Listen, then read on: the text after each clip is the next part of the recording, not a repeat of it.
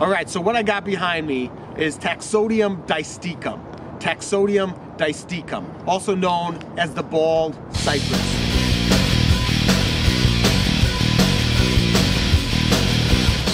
So the bald cypress, the Taxodium actually means you like. Taxus is the genus for the yews. Taxodium means you like. Distichum, the specific epithet, is actually means two-ranked, and that is, I think it's because of the leaves, which we'll look at here in a minute. So the bald cypress, oftentimes, usually, almost always, grows in swamps, really wet areas. However, it's been planted in drier areas and it does succeed. We're up here in northwest Indiana. The Taxodiums that are around us have been planted, and it's been said that, you know, we should be planting these for climate change. I'll do a video sometimes about how ridiculous that idea is, but that isn't what we're talking about today.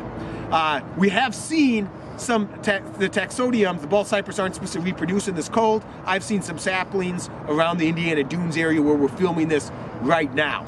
So anyway, the bald cypresses, they're gonna have these big round bases, and then oftentimes the young ones grow up in this really cool columnar type shape, but then as they get older they kind of get flat topped and more just kind of older looking, if you know what I mean. So let's take a look at some other cool features up close of this cool tree.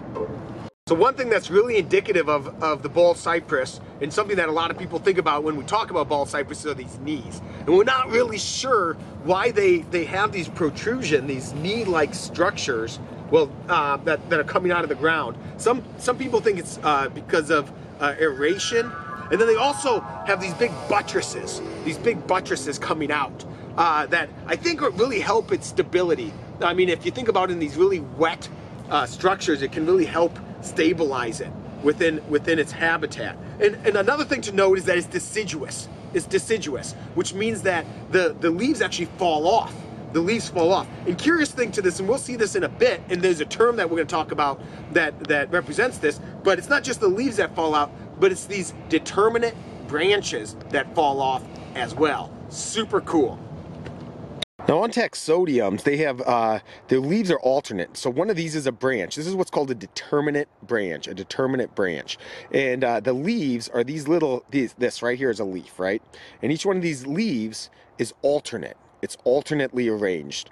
One thing to note, and you can see it right here with this branch, these side branches again are called determinate branches, and it's the Taxodium's a deciduous tree, which means that its leaves fall, right? So you can see here all the leaves on the ground. I don't know if it's there we go. See that?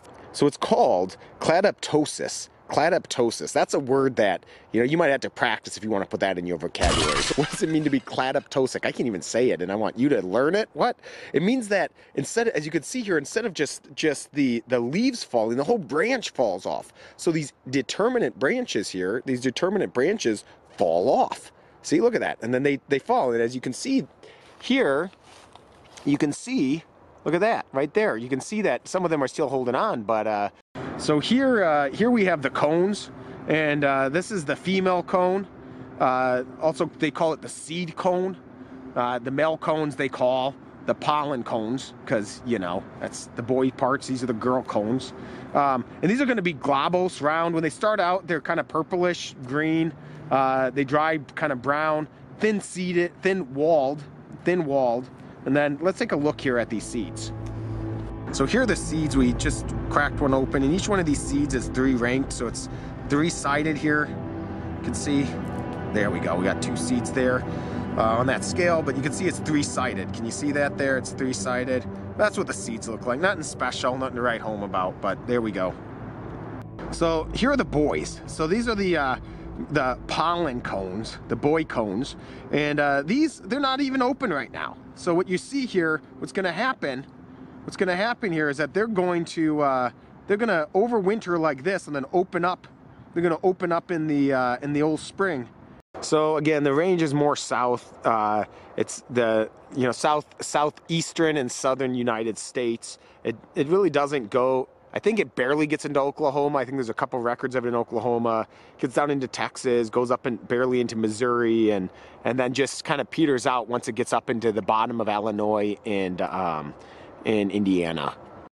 So I just wanted to mention that that the cypress, the bald cypress, have had a history of being cut down to the point where Charles Dean wrote in his 1940, I think it was his 1940 book, or maybe his Trees of Indiana, I don't remember which one, but he wrote that there was no objections to judicious cutting, but an attempt to annihilate a species without sufficient cause seems a tragedy. And that's a quote. I wrote it down here because I thought that was just so important. In Knox County, which is a county in southwestern Indiana, he wrote that there was an estimated 20,000 acres of cypress swamp down there, and it's just annihilated. It's just practically all been cut. It's been drained, and now mostly all under cultivation. And we still see this.